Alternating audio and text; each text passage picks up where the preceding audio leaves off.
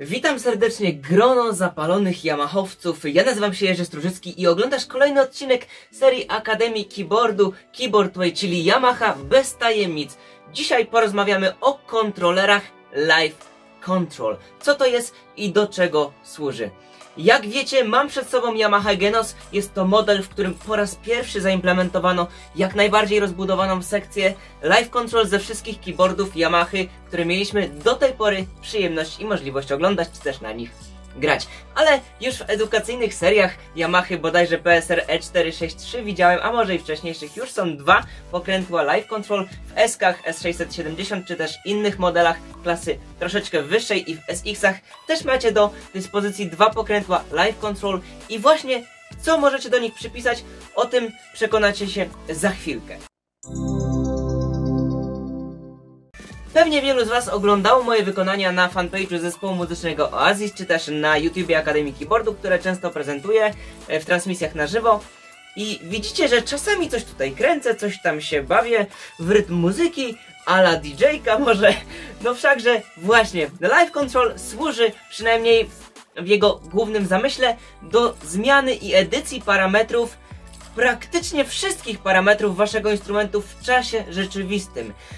Domyślnie mamy tutaj przypisanych bardzo wiele funkcji, o których za chwileczkę Wam opowiem, ale prawdziwy potencjał rozwinięcie tej funkcji wtedy i tylko wtedy, to jest moje zdanie, gdy zaprogramujecie opcję Live Control pod siebie i przypiszecie do ustawień, do pokręteł, do sliderów czy też suwaków parametry, które będą Wam wygodne, bo te, które zaimplementował producent, no jak wiecie, one są jakąś najlepszą, optymalną może wersją, ale nie dla każdego jest coś takiego, prawda? No jeden woli mieć tutaj tylko odpowiednie ustawienia do stylów, inny lubi mieć ustawienia do brzmień. Więc Live Control służy do edycji Waszych parametrów, głównie sekcji miksera, głównie głośności ścieżek, ale także nałożenia efektów, funkcji arpeggiatora i wielu innych funkcji, których tutaj na dzień dobry nie widać, ale w bardzo prosty sposób możecie je przypisać, więc zapraszam Cię serdecznie, pokazuję widok z drugiej strony kamery i przełączamy się na widok Genosa z góry. Witam z drugiej strony kamery. Przejdźmy do budowy samych pokręteł i suwaków Live Control. Na samej górze mamy wyświetlacz funkcyjny, który pokazuje nam i informuje, jaką wartość mamy danego kontrolera i nazwę tego kontrolera, a także mamy przyciski Knop Assign od 6 pokręteł, którymi możemy zmieniać różne efekty, a także Slider Assign od 9 sliderów, którymi możemy edytować właśnie różne efekty. Jeśli klikniemy Knop Assign, to mamy tutaj na wyświetlaczu 3 różne tak naprawdę menu, co daje nam tak naprawdę 18 kontrolerów, którymi możemy edytować samymi 6 pokrętełkami. Jeśli chodzi o Slider Assign, to mamy B odnoszące się do głównych sekcji miksera, coś takiego jak było kiedyś w Tyrosach tutaj pod wyświetlaczem i w S-kach w formie guzików, a także ustawienia panelowe, ustawienia głośności stylu i ustawienia głośności ścieżek w pliku MIDI. Tych kontrolerów mamy w sumie 9 razy 3, czyli 27. Spójrzcie, ile różnych kontrolerów w czasie rzeczywistym możemy edytować w tym miejscu. Ja mam układ praktycznie fabryczny, więc opowiem Wam kilka podstawowych, które się do czego odnoszą i co oznaczają, bo wielu z Was mnie pytało, w tym kolega Andrzej, którego serdecznie w tym momencie pozdrawiam. Pierwszy, zaczniemy sobie od gałeczek, klikam Knop Assign na jedyneczce, czyli na pierwszym menu mamy cutoff, czyli filtr, po prostu cutoff odpowiadający za brzmienia panelowe. Posłuchajcie sobie tego. Prawda, funkcja bardzo zrozumiała. Kolejną funkcją jest rezonans, może troszkę przeciwna do cutoffu.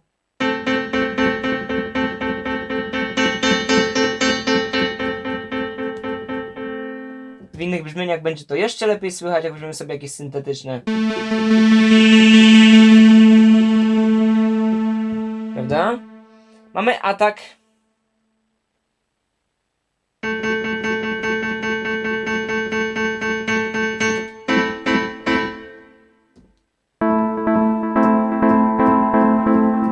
O, nas syntetycznie słychać najlepiej. Czyli tempo, w jakim wasze brzmienie się zaczyna wyzwalać od nacisku na klawiaturę. Jeśli atak będzie wydłużony, to po prostu nie będzie części tego początkowego brzmienia, będzie tylko wybrzmiewała reszta. Relays. Bardzo fajna funkcja, która może w przypadku pianin czy fortepianów troszkę zastąpić sustain. Jeśli sustain ma za dużą wartość, to możecie to oszukać troszkę relaysem. Posłuchajcie. Relays to jest tempo, w jakim będzie wybrzmiewać wasze brzmienie po naciśnięciu klawiszy. Relays na 0, na minus. Spójrzcie, jak się ucięło.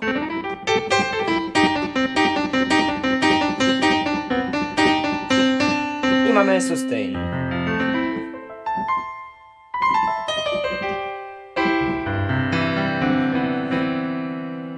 No i reverb, tego chyba nie trzeba tłumaczyć, to jest oczywiście pogłos.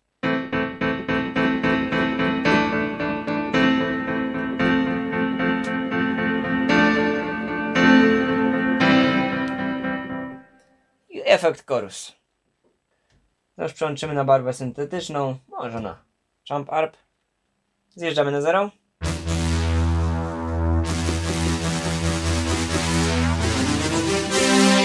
Albo tutaj będzie to słychać bardzo fajnie na gitarach.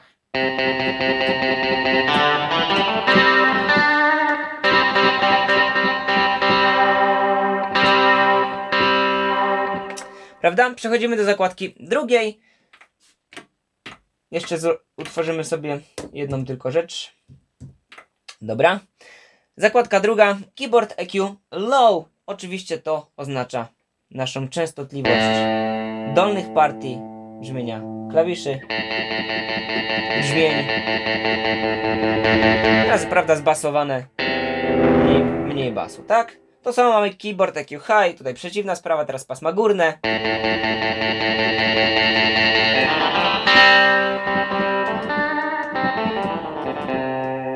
Keyboard mod plus modulacja, to jest tak naprawdę to samo, co byście robili joystickiem. Wartość tam się zmienia. I to samo możemy wyzwolić tutaj. Arpeggio Velocity. Tutaj 3 ostatnie ustawienia na zakładce drugiej, przynajmniej tej domyślnej, tyczą się wbudowanego arpeggiatora, funkcji, o której nagram osobny odcinek. Osobiście bardzo ją lubię, wręcz uwielbiam. Jest to jedna z wielu zalet Genosa, za którą naprawdę go bardzo fajnie cenię. Posłuchajcie sobie arpeggio, które najczęściej tak naprawdę używam. Tylko musimy oczywiście aktywować. I mamy Velocity. Czyli głośność tak naprawdę, prawda?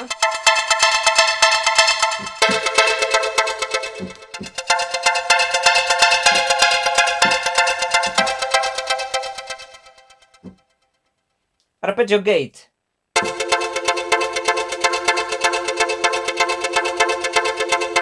No, gate będzie słychać lepiej w przypadku pianina. Odpalimy sobie arpeggio na pianino. Może być na przykład coś takiego. Teraz to słychać doskonale.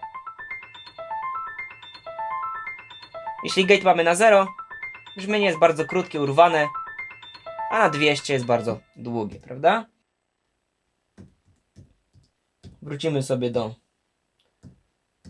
brzmień syntetycznych, Trance Peaks, arpeggiator i tutaj mamy arpeggio unit.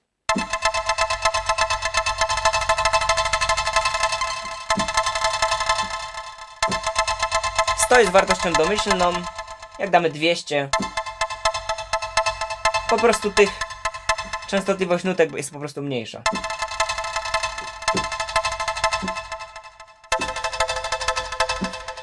To tyle, jeśli chodzi o kontroler arpeggiatora. Zakładka trzecia to jest Style Cut Off. To jest funkcja, którą się najczęściej właśnie bawię. Posłuchajcie sobie.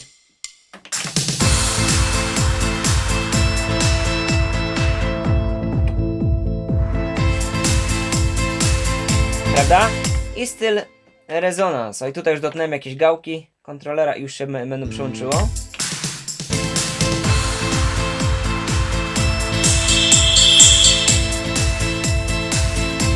I retrigger.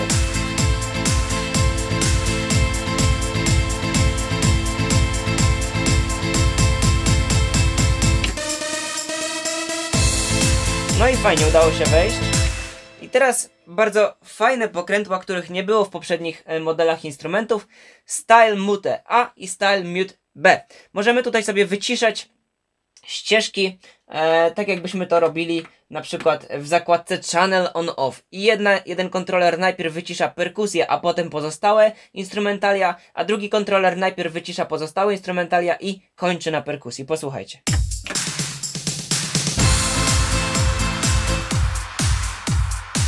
Perkusja, bas i po kolei.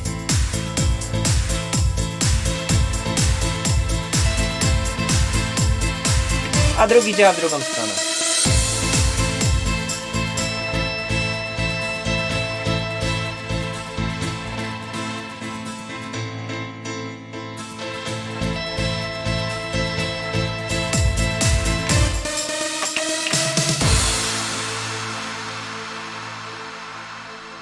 Ostatni parametr to oczywiście Style Reverb, czyli reverb, pogłos naszego stylu. Tego też tłumaczyć nie trzeba.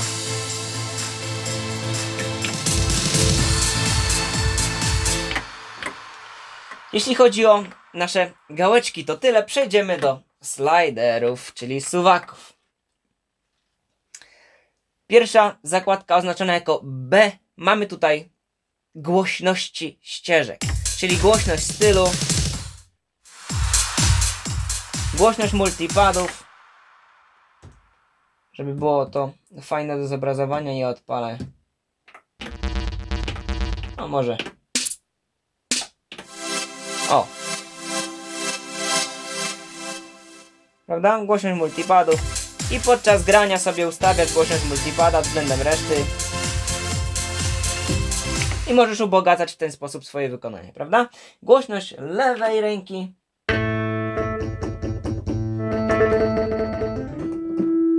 Oczywiście wcześniej, jeśli masz wybraną i dobrze zrobiony podział klawiatury, a nie to co ja.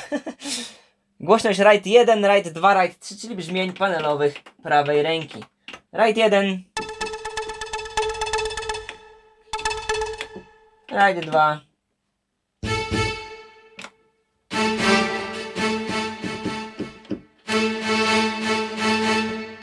i RIDE 3.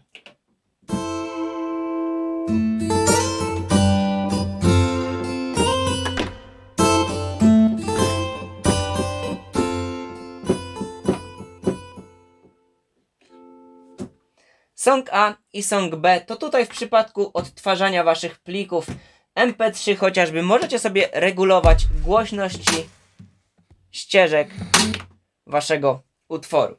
Znaczy głośności całych utworów, nie głośności jego ścieżek. Ok? I ostatni suwak tyczy się głośności mikrofonu.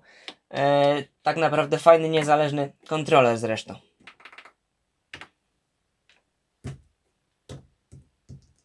Ok, przejdźmy sobie do zakładki oznaczonej jako jeden slider assign. Tutaj macie tak naprawdę głośność ścieżek waszego stylu, czyli perkusję,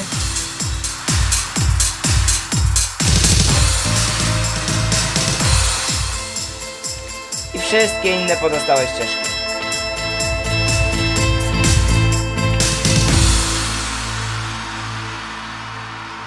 I tu jest na samym końcu również nieszczęsny suwak Keyboard Volume, który... A może spójrzcie, jaki to wyzwala efekt, pokażę wam to na żywo. Mamy, przypuśćmy, brzmienia prawej ręki ustawione jako 55, 70 i 85, 3 na raz. Keyboard Volume zeszło na 55, do poziomu najniższego brzmienia prawej ręki. Nie wiadomo czemu. Spójrzcie, co się stanie, jak to ruszę na 100. Wszystkie głośności brzmień prawej ręki wskoczyły mi na wartość 100. No niestety, no nie tak to ma działać. No może ja czegoś nie rozumiem, ale to nie tak ma działać. I wyobraźcie sobie, że macie ustawioną rejestrację, gracie wykon na żywo, dotkniecie przez przypadek, może bawiąc się kontrolerem szóstym tego suwaka i automatycznie rozwala wam się głośność tak naprawdę całej prawej ręki. Może to zepsuć wykonanie, czy też nagranie nowego filmu. Zakładka numer 2, tu mamy 10 channel, czyli tutaj są odpowiednie kanały plików MIDI, które możecie sobie zgłaśniać w czasie rzeczywistym, czy też edytować. Jeśli chodzi o podstawowe funkcje, to tyle. Kolejna rzecz, o której musicie wiedzieć, to klikamy sobie przycisk Direct Access i ruszamy jakimkolwiek dowolnym kontrolerem, albo możemy z głównego ekranu zrobić sobie skrót do Live Control, albo wejść z poziomu menu w Live Control. Tutaj macie bardzo przydatny przycisk Reset Value, który, no niestety, nie wiem czemu nie jest fizycznie w tym miejscu. Wyobraźcie sobie, że gracie wykon, bawicie się często jak ja gdzieś tam stylami, zmieniacie filtr cut-off, spójrzcie, robicie sobie coś takiego, prawda?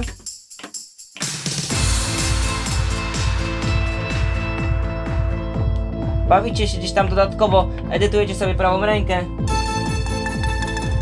prawda? I trzeba we frazę wejść, edytujecie sobie retriggera i klikacie Reset Value. I przydałoby się, żeby ten cut-off nie kręcić tą gałeczką, tylko wcisnąć sobie breka Reset Value, żeby to wskoczyło, prawda? Jakby było to obok, to nawet może by to było wcisnąć jednocześnie. No, niestety nie ma tej funkcji. Fajnie, że udało się już tą funkcję, jest możliwość przepisać Reset Value pod przyciski S-Enable. Klikając Direct Access możecie tą funkcję przypisać pod przyciski funkcyjne S-Enable, które macie tutaj albo w FSX-a gdzieś pod wyświetlaczem prawdopodobnie. Dobra, kolejną funkcją, którą musicie wiedzieć, jest to, że całe kontrolery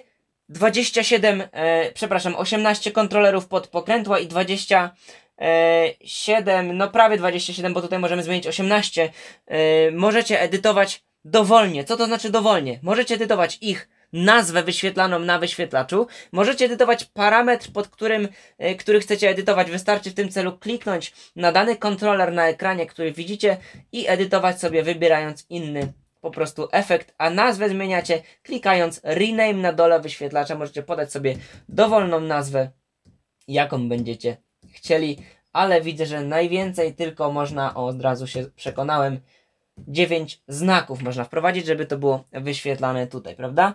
3, 6, tak, 9. 9 można wprowadzić znaków. Dobra, cut off, zostawimy to fabrycznie.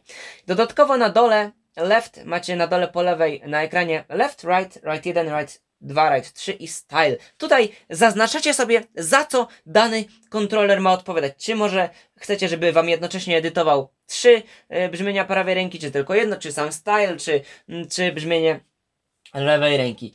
I całe te ustawienia możecie mieć tak naprawdę do każdej rejestracji już inne. W najnowszej wersji OS-u, tam, bo nawet już w 1.40 chyba to weszło, jeśli się nie mylę, to możecie już przypisywać to pod wasze pamięci rejestracyjne, klikając memory, zaznaczając tutaj na wyświetlaczu Live Control i możecie mieć do każdego wykonania inną pozycję suwaków. No ja nie korzystam z takiego rozwiązania, mam oznaczone to zaznaczone Live Control akurat, ale mam jedno ustawienie tak naprawdę pod każdą rejestrację. Jeśli chodzi o użycie, programowanie, zapisywanie Live Control, to prawie że tyle, ale jest jedna bardzo fajna cecha, którą to użycie, ta funkcja bardzo punktuje i nie jest to właśnie Live Control, granie w czasie rzeczywistym, tylko jest to bardzo fajny, krótkie, szybkie dojście i dostęp do parametrów miksera w style kreatorze. Wystarczy kliknąć menu i style kreator i tutaj macie od razu do dyspozycji głośności parametrów, które możecie edytować w czasie rzeczywistym i klikając save potem zapisywać, edytując swój styl. To jest też jedna z metod edycji głośności ścieżek efektów stylu. Dodatkowo jest tutaj bardzo fajna opcja programowania w Style Creatorze panoram różnych efektów, bo jak wiecie, kiedy macie zaznaczoną ścieżkę na rekord i stwarzacie swój styl, to możecie programować chociażby takie rzeczy jak panoramę, natężenie efektu reverb, delay i to wszystko wam się tutaj zapisze w stylu. Będzie to fajnie zaprogramowany kontroler i macie do niego fizyczny dostęp. Nie trzeba już kręcić, czy też klikać przyciski tak jak w pozostałych instrumentach. Jest to bardzo fajne, jedna z najlepszych zalet tego, że możecie mieć bardzo fajną edycję suwaków, pokręteł, a tak naprawdę efektów, ich natężeń w czasie rzeczywistym i potem sobie to programować do stylów. Jeśli chodzi o funkcję Live Control, to tak naprawdę tyle, co chciałem powiedzieć.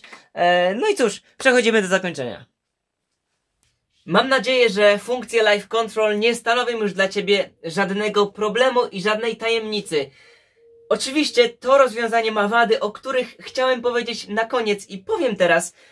Przede wszystkim jest to rozwiązanie niestety dość słabe w samym swoim założeniu, bo często zdarza mi się osobiście edytować jakiś parametr gałką i opuścić rękę na tyle, że podczas grania ściszę sobie perkusję albo zgłośnię do tego poziomu, że chcę rozwalić nagłośnienie. No, ta odległość tych gałeczek od tych suwaków powinna być trochę większa. Dodatkową funkcją, dodatkową wadą jest to, że no niestety jakość wykonania tych kontrolerów w porównaniu do chociażby no zawodowych konsol, czy też innych urządzeń, które miałem opcję w życiu dotykać i macać, no niestety pozostawia wiele do życzenia, tak jak mówiłem w filmie o wadach Genosa. Już lewe pokrętło, które używam najbardziej, obudowa jest dookoła wytarta i działa zdecydowanie słabiej. Natomiast myślę, że kurczę, no powiem tak, zdecydowanie bardziej wolałem rozwiązanie Styrosa 4, 5, 3, gdzie by, no 4, 5, gdzie były do dyspozycji slidery tutaj, a najlepszy slider to był ten slider as enable, ten fader, który pozwalał nam kontrolować niezależnie głośność prawej ręki względem stylu i całej reszty instrumentu, prawda? Tutaj mamy suwak Keyboard Volume, który jednocześnie edytuje głośności brzmień prawej ręki. To jest coś, co mówiłem w filmie o wadach Genosa.